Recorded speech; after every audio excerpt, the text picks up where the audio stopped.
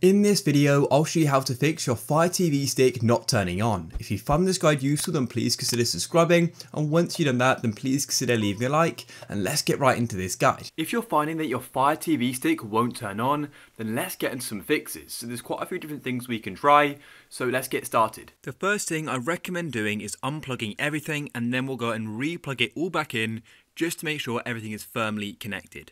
So here is the Fire stick itself, so let's go and unplug this. Like that, and then what you want to do is go and unplug the power source as well. Then go and see if your Fire stick will then go and turn on. If it still isn't, if you're going and connecting your Fire stick with the HDMI sort of dongle and extender, which looks something like this, then what I recommend doing is taking it out and plugging the Fire stick straight in to your TV like so.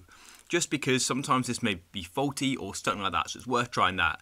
And also, while we're sort of behind the TV, I'd recommend try plugging it into a different HDMI port as well on your TV in case that HDMI port just isn't working for some reason. And another thing that's worth trying as well is changing the power source for your Fire stick. So for example, at the moment you may be powering your Fire stick using the USB on your TV. So what I recommend doing is plugging your Fire stick into your wall outlet. So you're going to need like a USB to a wall outlet adapter, which it did come with, so you should be able to go and use that and plug it straight into the wall.